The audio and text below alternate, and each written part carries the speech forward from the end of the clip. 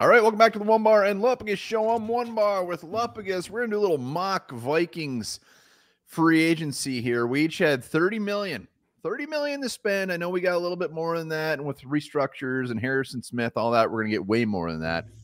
But we decided we'd have a little bit of fun spending the Vikings money. Yeah, we had to, we stuck with that 30 million limit. Like you said, there's probably going to be some more funds available. Before we delve into this, be sure to subscribe to the channel, which we just hit 11K yesterday. So thank you, everybody who has subscribed, commented, become a member over the years. We appreciate you all very, very much. Appreciate every single damn sub. We'll be giving away that John Randall jersey this week for sure. You can still put hashtag Randall. All right, so I did one and Lupagus did one. We each spent our $30 million, and I love that they're completely opposite. This will be good banter in the comments. Yeah. Yep. Comments, let us know. So I'm just gonna lay out my whole team, my whole signings first, and then we'll go to yours. But my thinking with this is, come draft time, they get that quarterback at 11, whoever it may be.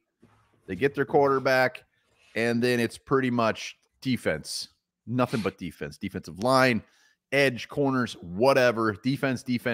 So that's my thinking behind this. So you get the quarterback and defense. All right.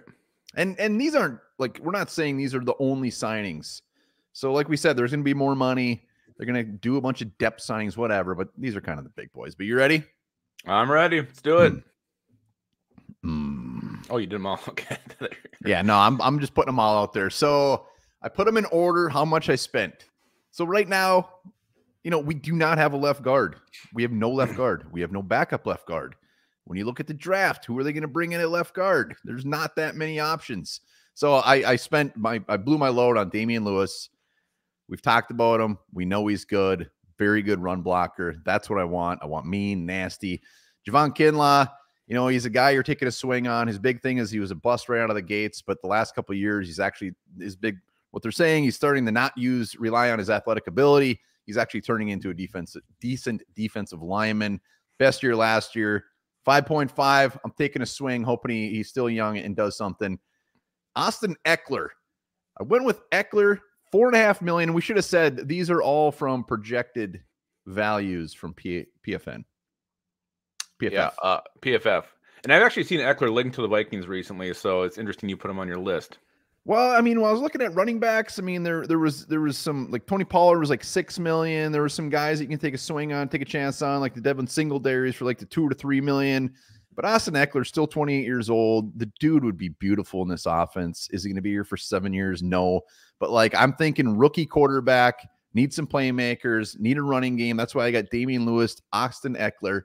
And then Sean Murphy-Bunting, a cornerback that if he had to start, could start, be just fine. If Mekhi Blackman all of a sudden is just like, oh, shit, this guy isn't ready. Sean Murphy-Bunting, still young, could get the job done out there at starting. And Kyle Van Noy, I mean, the dude had his best year last year. He's a sack machine, Brian Flores connection, cheap as hell. Edge rusher right now, I mean, I'm taking a quarterback in round 1, so I'm not going to get my boy Verse. I'm going to have to get somebody in round 2, 4, wherever. So I had to sign an edge rusher. And then I had $2 million left. I'm like, who the hell am I going to sign for $2 million? And I'm like, you know what? We need a tight end for beating the season. And Mike Gesicki was sitting there for $2 million. So I have a little mixture of offense and defense going on here. Yeah, and it's definitely an approach to go with. You decided to go less and fill more holes. Now I was very tempted to do something similar. But as you can see by only my 3 bars, I definitely went a different route. I mean, I like a lot of players you got here. You can't argue about Lewis, Bunting, Austin Eckler as well. I'm kind of sick of taking the shots on these upside players like a Kinlaw. It hasn't worked out so far for Kwesi. You try with Marcus Davenport. You're not having success with some of these guys you're bringing in. And really, you go back to all his free agents, and that's kind of reasoning for why I did what I did. I mean, he's only had a couple that have actually really panned out. Yeah, no, my theme is, aside from Lewis would be good. Eckler would be good. We know it. Yep. Van Noy would be fine. But yeah, I mean, I took some definite swings. But my issue was when I was going through this, trying to spend my $30 million, and I had many, many variations. Yeah. Vikings have a lot of holes. A lot of holes. So we're going to throw your 3 up there. I'm very curious to see who's going to be playing very specific positions on your team. It's going to be because there are some big boys. I'll just shut up. I'll throw it out there. Here's Lupagus, 3 signings. 3 signings, and I did it. I went big, and I tried to go smaller. And I just every time I saw Christian Wilkins, it's time for Kwesi to make a swing in free agency. It's time to him to be associated with that big signing. I just mentioned it. Like all he's done is kind of get these little bit role players, upside guys. Let's go out and get ourselves a stud. Well, what's your draft before we look at this? What's your draft thought? What's your thinking? So my draft is going to be a quarterback edge with those first 2 picks, whether it's a McCarthy and like a Chris Braswell or an edge and a Penix. I think that's the way you go. So you're going to get a starter at both those positions. So you're going to probably go rookie quarterbacks. You're probably looking at a down year in this scenario. Then you can use the draft to fill out the rest of these positions. And there's going to be a little bit of money. That PFF projection for Wilkins was $5 million higher than most other ones I saw around there. So that might be a little bit on the high side.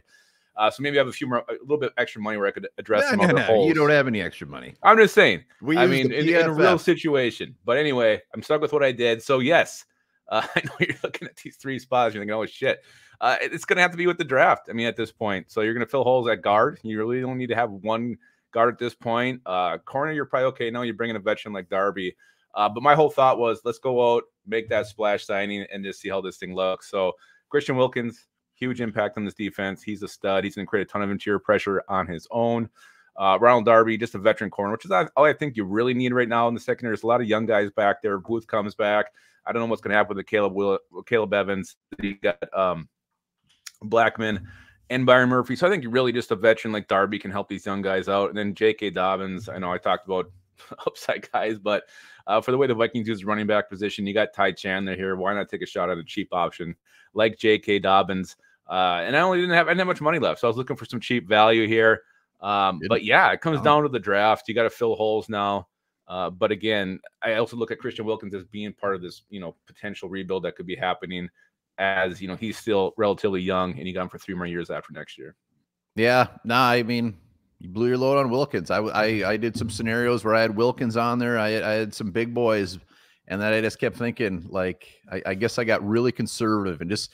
My strategy was more long-term aside from like Kyle Van Noy. I mean, Eckler, maybe a couple years you get out of him, but I was trying to set up my rookie quarterback with Lewis and Eckler to really, really do well his rookie season. Wilkins, 28 years old, 29.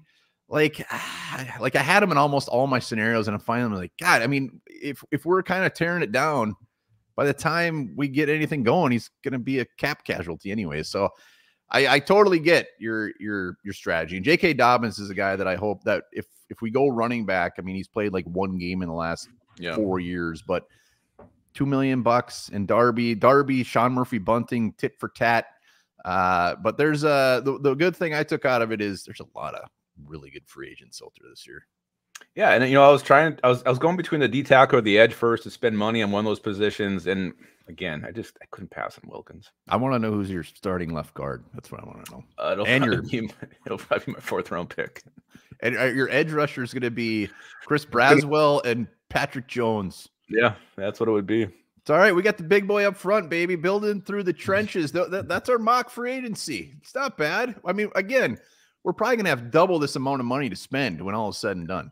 Yeah, and I would have loved to have a little bit more to fill out some other needs. So it would have been like a really gross edge rusher, like Caleb Von Chason is who I was sniffing around because I didn't have much money left. Yeah, there was who was it? Was it Leonard Floyd? Was he a free agent? Yeah. Floyd, and then there's Carl Lawson that I was trying to sneak in there at the end, but I went with Gesicki. I went with the tight end, but let us know in the comments. Tear us to shreds. Who would you have signed? Do you want the big boy signing, or do you want to fill some gaps? Let us know. All right, and remember this too: 50,000 fake PhDs are estimated to be purchased every year in the United States, while only 40,000 PhDs are actually earned.